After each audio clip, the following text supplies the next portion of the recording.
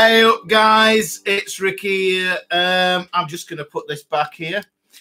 Today's guitar lesson is a 4 chords Axis of Awesome guitar tutorial in the key of G.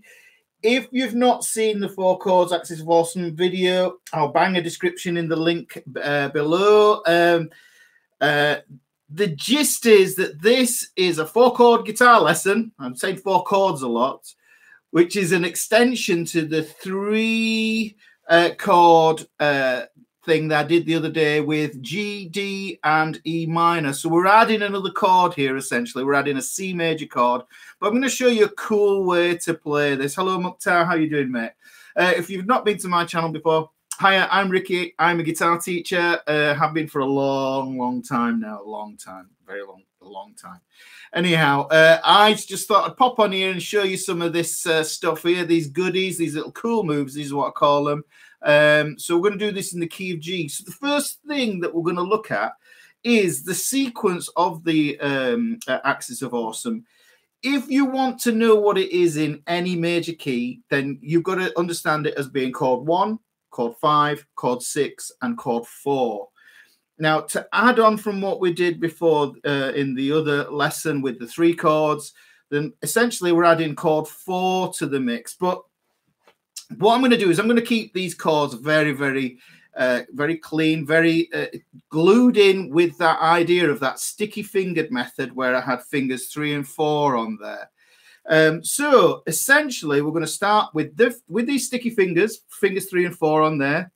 And then what I'm going to do is I can play a full G like this, but I'm just going to show you, yesterday's lesson, I showed you that you didn't need to play all the notes to get a full G. So essentially what I could do is take that first finger off and I mute my A string. If I mute that A string, I get a really rich sounding G5 power chord. It's a big power chord, essentially, is that. So you can use this, and it's a great kind of nice rich sounding G chord. It's not a G major, it's a G5, like I say, but if you put that finger on, it works just as well. But we're not going to be sticklers to the chord naming protocols. We don't need that. As long as it sounds good, that's the only thing that matters. So we've got the G, and what we're going to do is we're going to pull down to a D chord here, and I'm going to keep that suspension on, that's sus4 on, and then take it off. So it's up to you how you want to do that.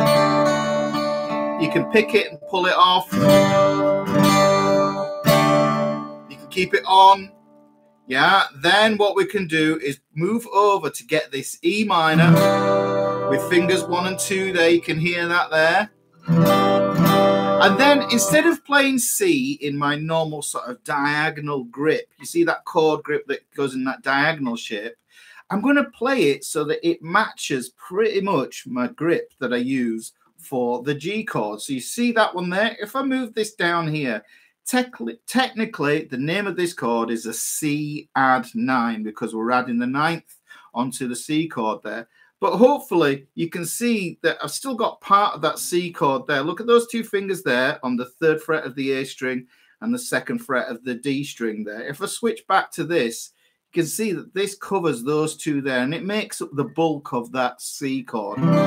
So this is a perfectly acceptable substitution in my mind, yes. Yeah, and we'll get back onto that Axis of Awesome 4 chords thing in a minute.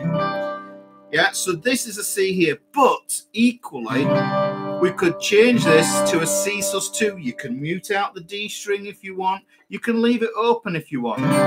It's completely up to you, or put that in if you want that extra colour.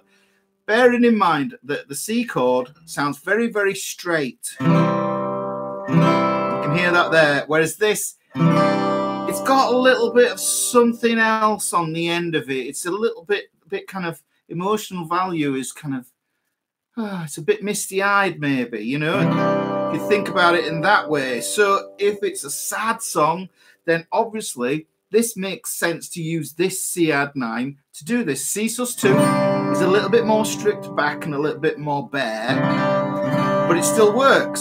So if we go from here, so we go from G to the D to the E minor to the C, this gives us the 4 chords that we need. If we're thinking of this in being the key of G, this would be chord 1, the D would be chord 5, the E minor would be chord 6, and actually chord 6 is really important because that's where you play your box 1 minor pentatonic, guys. You know, chord 6 is where the goodness happens for that kind of stuff if you want to do lead guitar on top of it. And then to this little C sus2 here, C add 9 if I want it that way. I'm not playing it this way because I want this. I want this sticky fingered method here. So I've got fingers 3, fingers 4. They're gluing all the way throughout that there. So, right, okay. So I think that's pretty much about the gist of the lesson. We've got the G, D with the pinky on, keep the 3rd and 4th on, E minor to this C. It's up to you what you want to do with it, right? It also, because this is from the Axis of Awesome video, I'll post a link to that in the description. But also, guys, can you please do me a favor? Drop a comment in there, watch that, and see if you can translate any of these songs to this. Don't forget as well, yes, the capo, not capo. It's a capo, not a capo. This can work, and you can change the pitch of everything.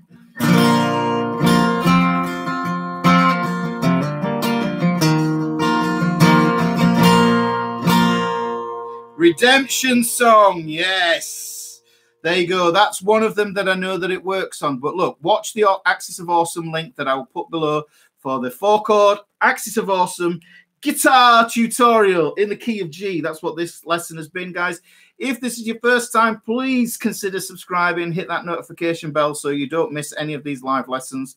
I've got another 4-chord thing coming for you tomorrow, and this is a similar deal to this. Is the same sequence, but it's a different key, so not one to be missed. You will enjoy it immensely. If you've got some value from this, please drop a comment below, hit that like and everything else, like send us shooting up the algorithm, and I will see you in tomorrow's video. In the meantime, guys, thank you for tuning in, and I'll see you soon. Stay well, stay safe, yes, in this time.